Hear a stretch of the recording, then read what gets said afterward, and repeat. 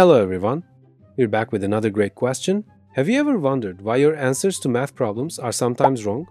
Perhaps the problem isn't with your arithmetic, but with a small, important rule you've overlooked.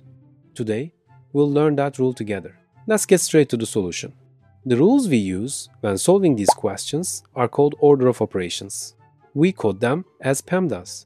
P stands for parentheses, E stands for exponents, M stands for multiplication, D stands for division, E stands for addition, S stands for subtraction. There's another feature here. Multiplication and division have no order of operations.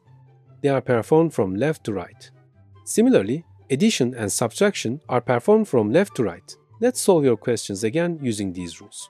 Addition, parentheses, exponents, and subtraction. First, the parentheses are used.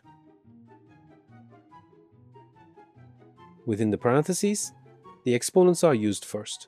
Let's find the exponents.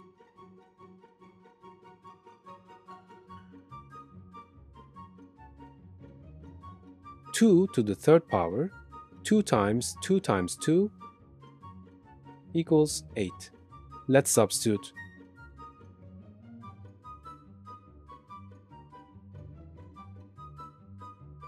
Now, let's subtract within the parentheses.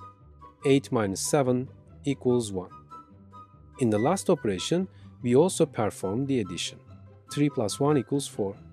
Congratulations if you got the answer right. We've reached the end of the video.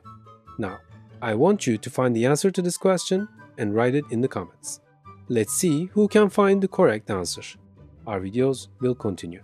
Subscribe using the logo on the screen so you don't miss any new videos. You can access other videos in the boxes on the site.